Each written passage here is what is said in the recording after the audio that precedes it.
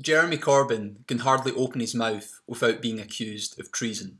The latest moment of collective hysteria followed his comments in Scotland when he said he would be absolutely fine with a fresh independence referendum if that is what the Scottish Parliament voted for. Cue wailing. Exaggerated out of all proportion, dagger-wielding MPs and thespian journalists sought to depict the comments as a scandal. Really?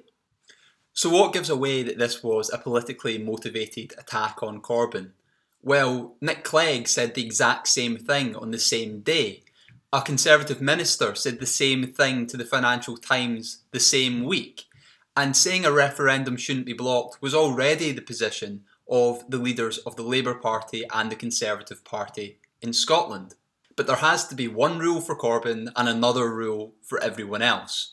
Sure, his leadership has problems, but blaming him for Labour's problems in Scotland is probably the most ridiculous and far-fetched accusation of all.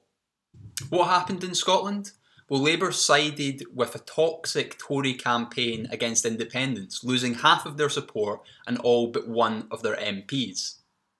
The grievance then and now was about democracy.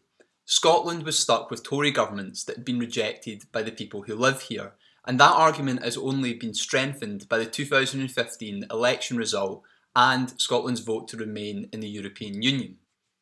The latest poll on independence put support at 50%. Like with Brexit, there is no position the Labour Party can take that doesn't alienate a large group of voters based upon their constitutional preference. What Corbyn can do is ignore the saboteurs, the plotters, the coup conspirators, the hoodies who croak for doom, and stay true to what he's always believed: democracy, that power should be in the hands of the people and not an arrogant political class at Westminster.